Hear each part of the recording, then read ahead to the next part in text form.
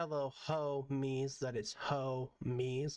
Welcome to today's video. Today we're going to be solving the biggest issue known to man right now, which is using your controller for RPCS3. And that's the issue where, for example, I'm going to just shut this off right now so you can see. Pads, where it's not showing any of your game pads. Alright, so first things first, we're going to go to Device Manager. And we're going to go to Human Interface Devices. And you want to find System or Game Controller. You want to right click this. It's going to say Xbox One, whatever. You want to go to Properties, Driver, Update Driver. Browse computer for drivers, and then let me pick from a list. It's going to be XInput compatible HID device. You don't want this. You want to select HID compliant game controller. Click next and click close. Alright, that's going to reinstall the driver for you, and it's going to revert it to an older driver. So now you can use it with this.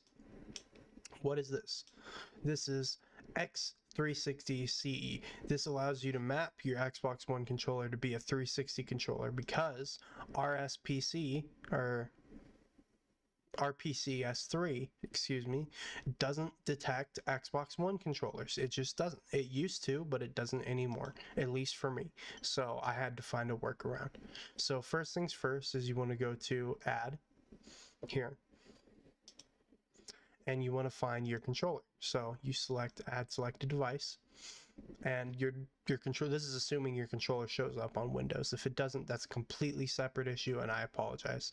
And then once it shows up, you want to click this right here, Enable One Map Devices, and you should, when moving around your sticks, it should be able to show your entire stick movement, button presses, everything mapped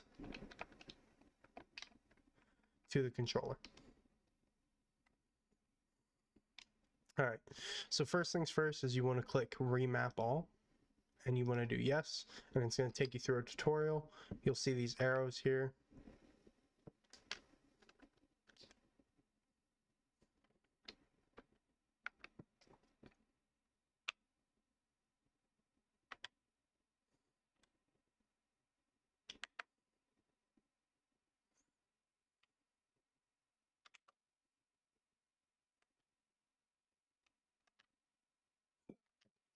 Excuse me. Now once that's done, you're simply ready. Okay, you have your joysticks now mapped.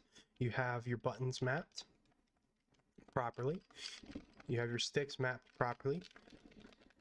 You have everything mapped. And once you do that, just simply minimize. And guess what? It's going to show up as an XInput controller.